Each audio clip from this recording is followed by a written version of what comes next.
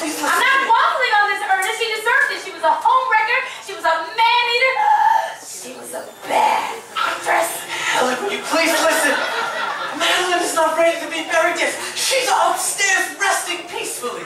Oh, really? Okay. If she's really not dead, tell her to come down here. Tell her to come down here right now, walk right up to me, and kiss me on my... Kiss you on your what? Head. Darling. What have you two been plotting down here? Or should I say, what else? Oh boy, Helen, I think you should leave right away. I see a very, very bad situation developing here. I just want you to know one thing, Helen. You brought this on yourself.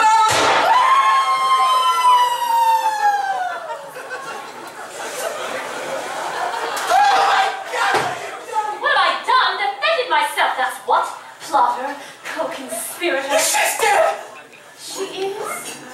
These are the moments that make life worth living. Oh my God, Madeline, that was awful. It was brutal, it was stupid. The police, Madeline, the police! What are they going to do? Put me in the gas chamber? Big deal. Well, what about the neighbors? Neighbors? Did they heard the gunshots? Neighbors.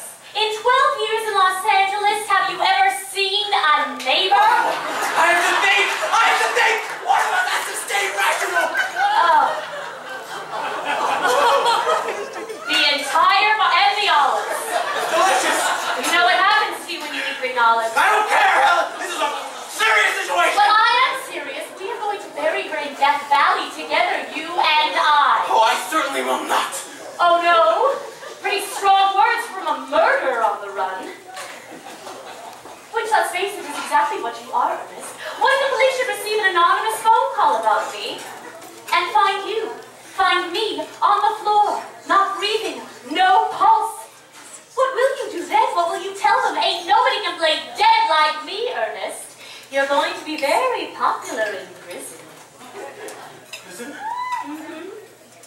I'll get the shovels, dear. Oh, today has shaped up in a really interesting way. Do you ever notice how some days can start out so shitty, and then suddenly something really wonderful happens, and suddenly your whole, your whole outlook suddenly...